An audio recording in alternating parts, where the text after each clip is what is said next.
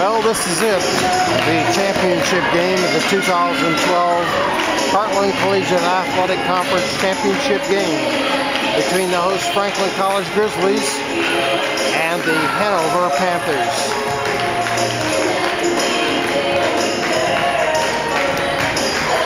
The winner of today's game will earn an automatic berth to the NCAA Division III National Tournament that will begin this coming week. The selection show will be held on Sunday and will determine where the winner and at-large representatives will be playing. Once again at Franklin College's Spurlock Center today, it's the host Franklin College Grizzlies against Hanover. This is Steve McClure reporting.